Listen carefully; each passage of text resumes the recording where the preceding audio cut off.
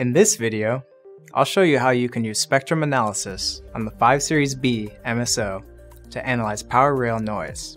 This single board computer uses a 1.8 GHz ARM processor, running Linux, and I have soldered a test lead across one of the decoupling caps on the 3.3 volt rail, closest to the SoC.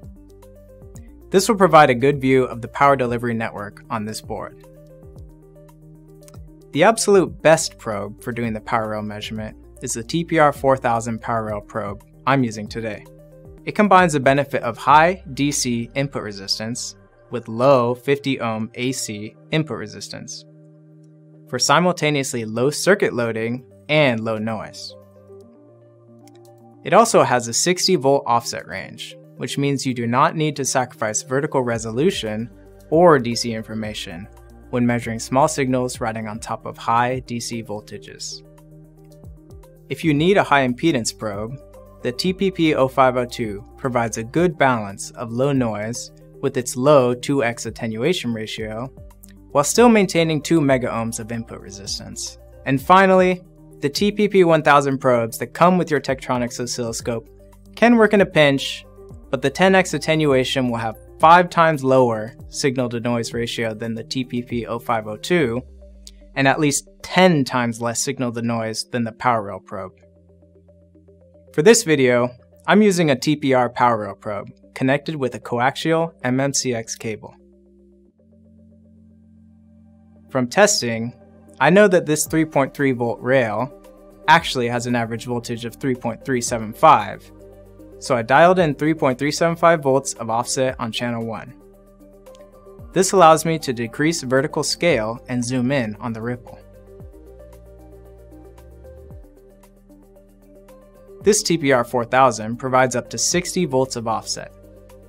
Another way of bringing the signal on screen while keeping volts per division low is to use AC coupling on the channel. But this means you give up the ability to see any signals below 10 Hz. From here, you would typically do some manual analysis using cursors. For example, I can measure the switching frequency is around 11 kHz. And there's some higher frequency ripple around 1 MHz.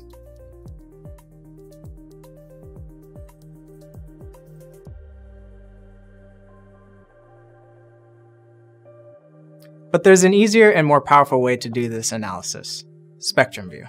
Power rail measurements will include many noise sources, and it can be helpful to think in the spectral domain to isolate the different contributors. This board has 2 major categories: noise from the switching power supply, around 2 MHz and below, which we'll focus on today, and noise from the CPU and DDR memory above 1 GHz. I'll enable spectrum view in the channel menu and configure the view to look at the switch mode power supply noise.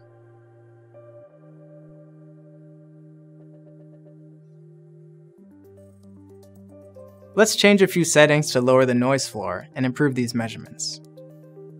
Minimize resolution bandwidth, limit the channel bandwidth to 20 MHz, and enable high-res mode for oversampling. One quick note: do not use averaging to lower the noise. The noise sources are asynchronous and will be lost in any averaging. In the frequency domain, it's very easy to see the same fundamental frequencies we saw using cursors. We also see the harmonics, how spread spectrum some of this interference is, and also hidden signals that weren't obvious in the time domain, like this 500 kHz hump. While sitting here doing the ripple analysis, I noticed the channel 1 badge was occasionally indicating the signal was clipping. There was no obvious source of clipping in this periodic ripple, so I zoomed out a bit and turned on FastAC until I captured this intermittent droop on the 3.3 volt rail. This is the perfect example of a voltage droop caused by a sudden, transient spike of current. If this droop exceeded the limits of your SoC, your design could have intermittent resets that would be hard to debug without being able to see it. FastAC can be useful to get an idea of the different transient behavior before and after this droop.